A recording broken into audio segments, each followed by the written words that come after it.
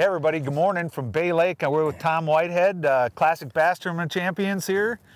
Tom, let's talk about topwater fishing a little bit. You know, a lot of people just want to go out and have fun, and everybody hears about topwater fishing and how fun a bite that can be. So let's talk to me about that a little bit. What does a guy do? What's he look for? Well, it's this time of year in the fall, we look for a day just like this.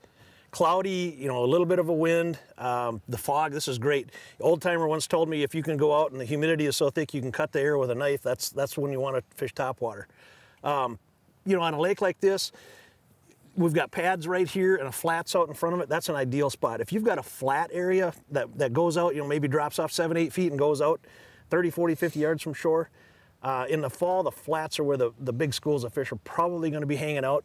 And like I said, overcast is better. You don't want super windy, but a little chop is kind of nice. If I had to add 3 topwater baits that I want to have in the boat to do that kind of presentation, what would they be? Well, the first one would be a popper of some sort. Something that, you know, pops, you know, more compact. We're talking like a smaller bait style bait, yep. Correct. After that, you'd want kind of a walking bait, which is more of like a spook type bait. And then after that, you know, I would say it'd be a toss-up between a buzz bait, or I've really gotten into the last couple of years fishing the whopper plopper style baits. You know, Berkeley makes a Chopo, I think it's called.